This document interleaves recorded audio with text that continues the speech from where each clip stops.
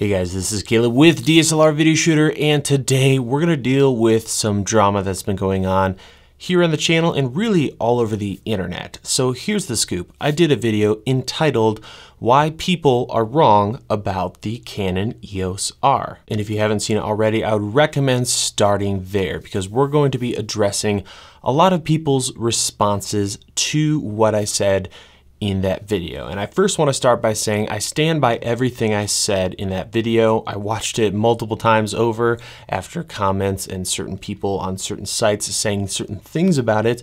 And I totally agree with myself. It's exactly my thoughts and my opinions. And I want to clarify that the title of that video is Why People Are Wrong About the EOS R, not why I think everyone is wrong about everything on the EOS R. A lot of people online are pretty much saying this camera is complete trash.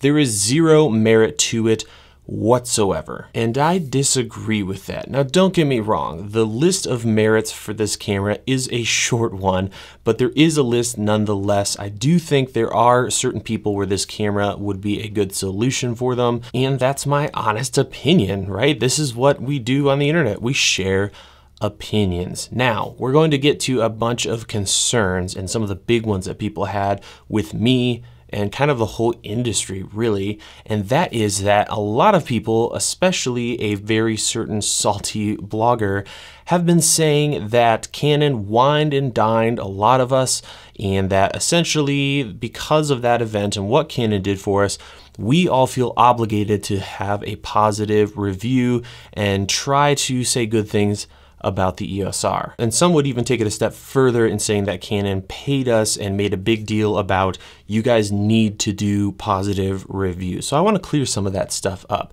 Number one, Canon didn't pay any of us. They never said one time, with this event, we'd like you to XYZ. All Canon ever communicated to us, or at least to me, was, would you like to attend this event? We will fly you out. Yes or no? Does that mean we should just completely forget about ethics and what we feel about various cameras because of that? Absolutely not. I started DSLR Video Shooter 8 years ago from nothing. Had no help from anybody. I didn't go out and find any big influencers to help give me any boost.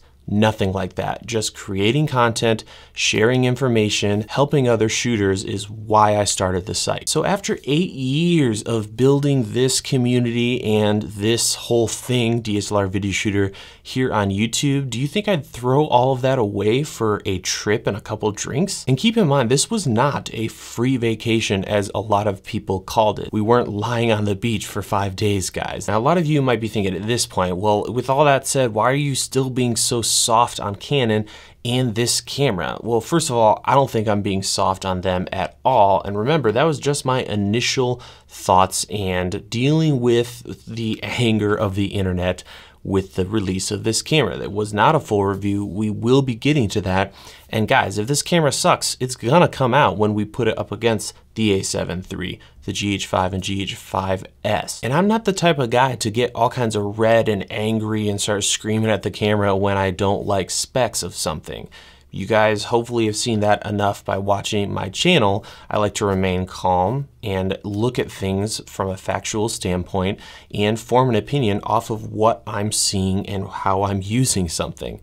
So I'm not just gonna throw everything out the window and just flip out because there isn't a certain spec in place in a camera. I wanna fully test things, and that's what we're gonna do up here on the channel. So yes, like you guys, I know this camera is hardly perfect. We went through just a few of the really bad things about the new EOS R in that video, and I walked you through what I'm thinking is going on and why Canon isn't giving this stuff to us. And many people, again, a certain blogger, were hearing my video and getting things a little mixed up. Because I wasn't raging and just trashing Canon and the camera, that in turn meant to these people that I was saying that the EOS R is better than the A7 III, the GH5, the GH5S. I'm not saying that at all. I have tons of experience with those cameras. I use them every single day here in the studio, and at no point in the video did I say anything like that.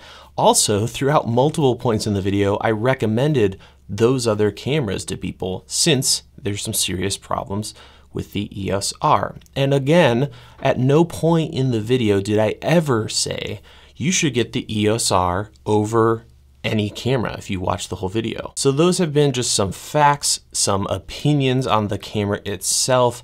And do keep in mind, this is just me. I'm not speaking for anyone else who's at the Canon event. I have no idea what deals or no deals were struck by anyone else, but I wanted to address this and help people navigate what's actually going on here. There are two other housekeeping things I want to address when it came to that previous video on the EOS R.